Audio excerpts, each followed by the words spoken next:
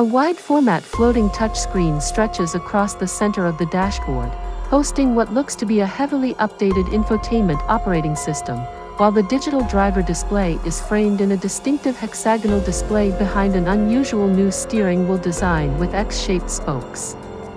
A row of illuminated haptic buttons features under the touchscreen for various key controls, while the center console has what appears to be a large charging pad for smartphones and is decorated by a dramatic LED lighting pattern that's echoed by the design of the speaker grills in the doors.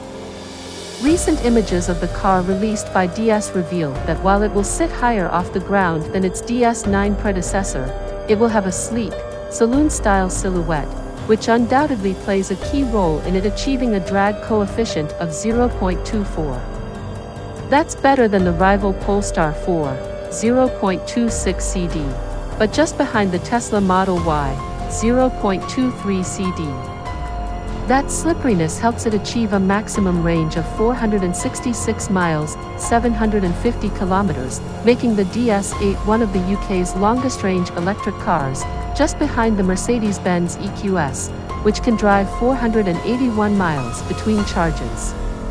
It will spearhead a totally overhauled lineup for DS, which is working to electrify each of its cars and increase its share of the market, a decade on from its foundation as a standalone brand.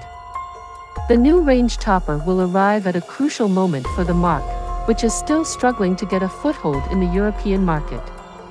To the end of August, sales were down 33% year-on-year across the region, to 26,173 cars, and fewer than 800 of those were sold in the UK.